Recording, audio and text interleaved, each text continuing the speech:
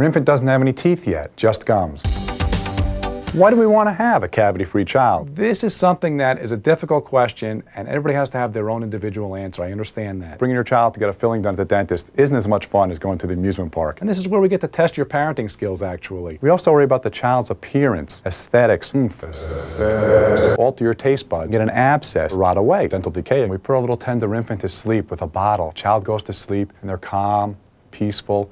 We want to leave them that way. We have to admit this child to a hospital. Don't put your child to bed at night. We can't have decay. Nobody's going to get to sleep that night. So you might want to rent a couple videos. You might want to have your husband or your wife stay up with you and have a joint. Alex, how many cavities do you have so far? 0. Thank you. There's a little infant size that will fit in a little infant's mouth. So this is the size I use, actually. Jab, jiggle, roll. Jab, jiggle, and roll. Jab, jiggle, and roll. Jab, jiggled, and rolled all the way around. We slide it up and down. Thank you, Michael. That was really great. Now you have a simple, effective program in how to raise a cavity-free child. I wish you well in raising a cavity-free child, and I thank you.